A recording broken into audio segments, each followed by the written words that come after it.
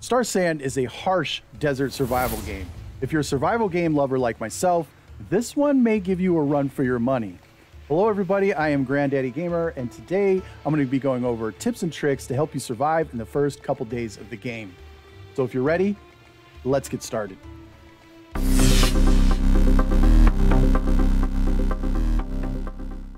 When we first spawn into the game, you're going to be inside this clay structure. Before we leave, there's a few things that you need to know before you go exploring. First thing is at the very bottom here, you got your hotkey bar, and you can hotkey up to 6 different items. This is really important because if we pull up our inventory, we only have an additional 6 inventory slots, giving us a total of 12 slots to hold everything that we can possibly find.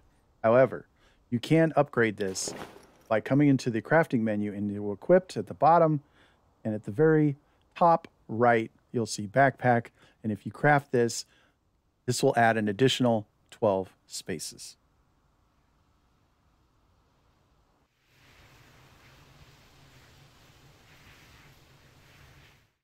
Under placeables, you can find storage boxes, and you can use these to store additional items.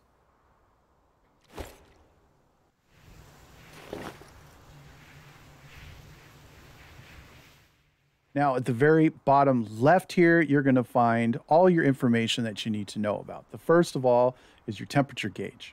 Now, right now it says 80 degrees, and there's a red arrow pointing up.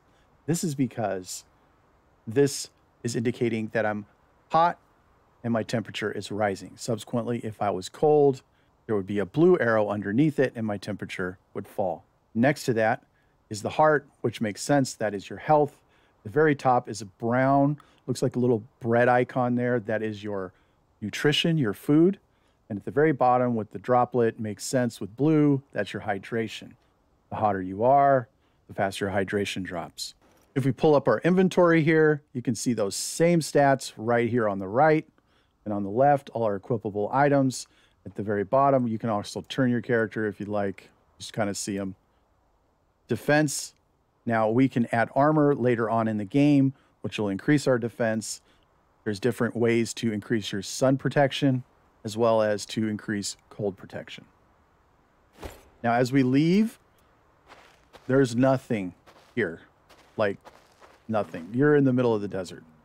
So the way you're going to want to navigate is to look for landmarks. And we're going to head to these landmarks. The sun is really unforgiving, and you're going to want to do everything you can to combat that, because the hotter you are, the faster your hydration drops. And eventually you will start to take damage when you have either no food or no water. There's a couple ways to do that early game. One is if you're in an oasis, you can use the water. So I'm just barely in the water here. And as you can see on my temperature gauge, it's still going up because I'm overheating. But the farther I go into the water, eventually I will start to cool off, like here. Now you can see there's a blue arrow and my temperature is dropping quite fast. You can use this early game to combat temperature. Another thing we can do is we can make a straw hat. All you need is some cordage here.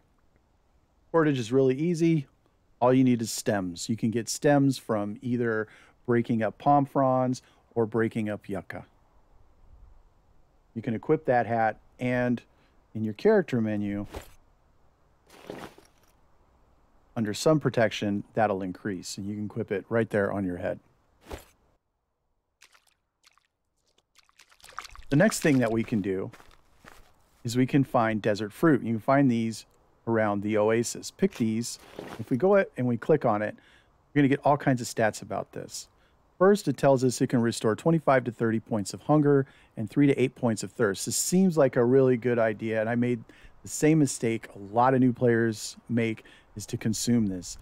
This will poison you, and it's actually better utilized as a balm. So if we come into crafting, and we go into resources, you can see the desert balm right here on the second line. You click that, 1 desert fruit and 1 palm frond. Now, if you're following the tutorial, it's going to prompt you to make an axe. So make your axe. Once you're making your axe, you can see in the Q bar down here and the progress of your crafting. Automatically equips.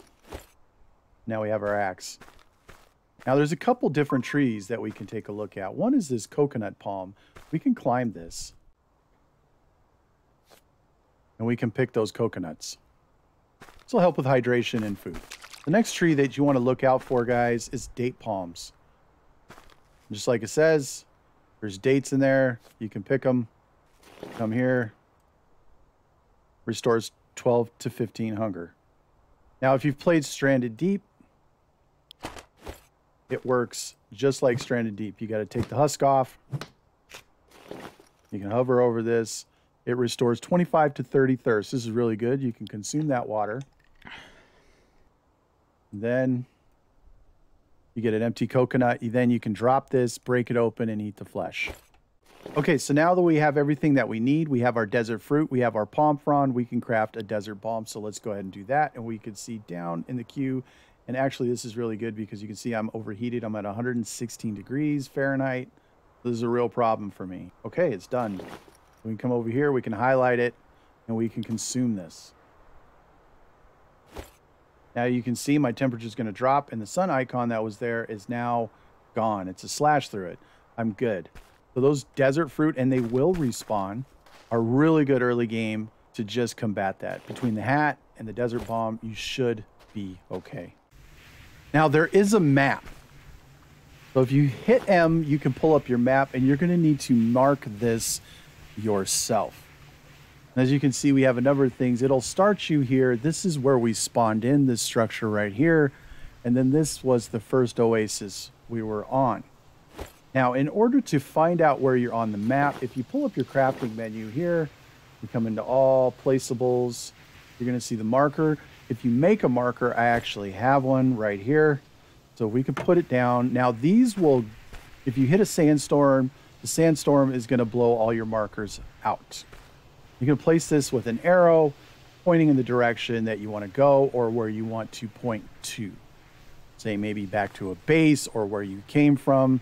And then if you pull your map up, you can actually see the arrow in the direction you're putting it in. From that point, you can click an icon, see, and you can put it in. Like so. So even if the sandstorm comes and knocks down your marker, you will have marked the area on your map, and that's how you're going to be able to tell where you've been. Now, hunting is a thing as well, and you come into your weapons. You can do this with bows and arrows or crude spears. I prefer crude spears.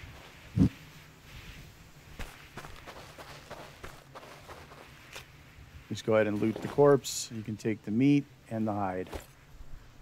I usually find more of these deer, antelope, whatever they are, in the evening, at dusk, or at dawn. Usually in the heat of the day, I do not find them even near the oasis. Now, if you're following along with the tutorial, it's going to prompt you to make a campfire. Now, there's a couple reasons this is so important, other than the obvious, where you're going to be able to cook your food.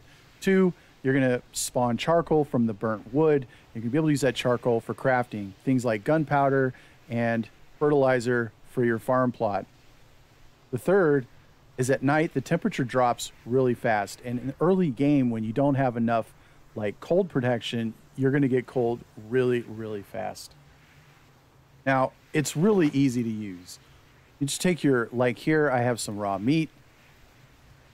It will restore hunger 15 to 20. I guess you could eat it, but as you see a little green skull now down here at the bottom left that tells me I am poisoned. I have food poisoning. So don't eat it raw. I mean, if you have to, you can, but don't do it. Just drag your food to the food slot here. This is the output, and this is your progress bar. Now, you can add sticks to the wood. I like to use logs if applicable. And that's it. You just drop. You don't have to light it or anything. As you can see here, this bar in the middle between food and cooked is your progress of your cooked meat for each piece. And you have charcoal output right here, which we can just pull. And it tells you right here, charred wood used to craft gunpowder, also used as fertilizer. Now, farming is definitely a thing. If you come under placeables, you can see the farm plot right here. You just need some wood planks and some cordage. The way they farm, it's actually really cool. You come into here, you can see I need water and I need fertilizer. Now you can get fertilizer, it's very easy to get. You can get it using charcoal from your fire. This is just so easy early game. You can go in, you can drop that right under the fertilizer and you get the bar here. Now you can take your water bottle full of water and you can drop that in right there, and then you just click the fill and you can see how it fills. You go back to the water. Actually, if you go ahead and grab your water bottle out of your farm plot, go like this, and there you go. And then you see the growth. Now you'll find things for seeds, things to grow. What I'm using is mango seeds. There's a number of mango trees. Here's one right here. Just leave them up, they'll regrow. I am actually growing another mango tree right here, but as I eat them, I have a chance to get seeds. If you found this guide useful or helpful in any way, don't forget to hit that like button. Leave a comment down below if you have your own tips and tricks for new players so that we can all benefit from them. And I'm Granddaddy Gamer, and I'll see you guys in the next.